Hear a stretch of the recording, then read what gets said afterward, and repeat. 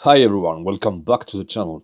Today we are diving into a topic that many of you have asked about. The difference in image transmission efficiency between 2.4 and 5.8 GHz when flying the FIMI Tele drone. These two frequency bands have unique strengths and weaknesses, and understanding them can help you get the most out of your drone. Let's break it down. When it comes to drone image transmission, the frequency band plays a crucial role.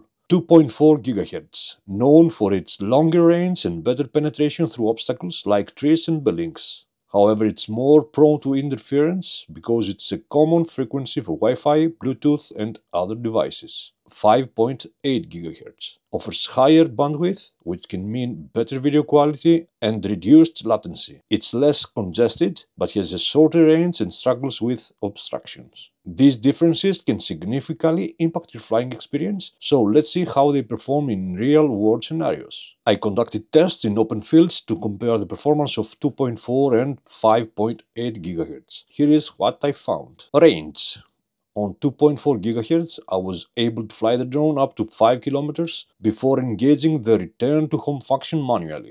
On 5.8 GHz, the range was shorter, around 3.5 km, when the drone disconnected and triggered the return to home function. Signal stability. At longer distances, 2.4 GHz maintained a steady connection, though interference caused occasional signal drops. I noticed a slight drop in signal quality at first kilometer, a reduction of 2 bars out of 5 at 1.7 km, and down to 1 bar at 2.1 km until reaching 5 clicks. 5.8 GHz provided a smoother feed up to 1 km, but started cutting out sooner when pushing the distance. Image quality. Both frequencies provided clear video. However, despite expecting the 5.8 GHz band to handle higher resolutions better due to its bandwidth advantage, the feed struggled to remain stable after the first kilometer in this test. Interference and real-world implications. Let's talk about interference. In open fields, interference was minimal, but in more crowded environments, 2.4 GHz would likely face more challenges due to other devices operating to the same frequency. Meanwhile, 5.8 GHz with fewer devices using it could shine in such scenarios. Conclusion. So, which frequency should you use? Of course, it depends on your flying environment. Choose 2.4 for long-range flights in open spaces or areas with obstacles where signal penetration is key. Choose 5.8 GHz for environments with high Wi-Fi interference or when you need the best video quality over shorter distances. Both bands have their place.